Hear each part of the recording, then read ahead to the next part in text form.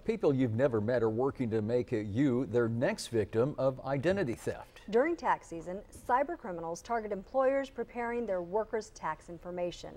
Channel 5's Tracy Bragg spoke with the Better Business Bureau to learn how companies can keep personal information safe. We found out having the right software and training is the best way to avoid exposing sensitive information.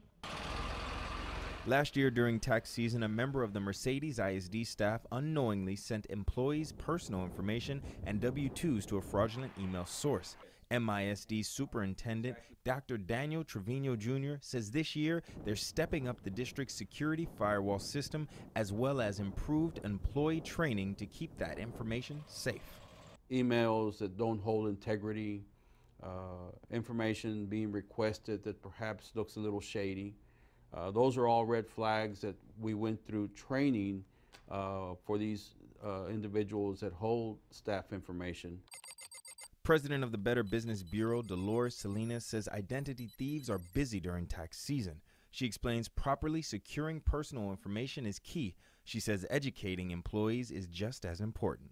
How can identity theft happen? What you can do, what you as an employee can do that makes information available to others that aren't supposed to have that information. Educate your employees about identity theft, about the repercussions and the dangers of it. Salinas also recommends limiting the number of employees who have access to sensitive information. For employees, Salinas says a little monitoring goes a long way. You're checking your information once you have filed your tax with irs.gov to see the progress of your return. Make sure that there's a confirmation that your return has been received, especially if you're expecting a refund. Salinas says these days being extra cautious is key to protecting your identity. Mercedes ISD is still monitoring their employees' personal information following last year's leak.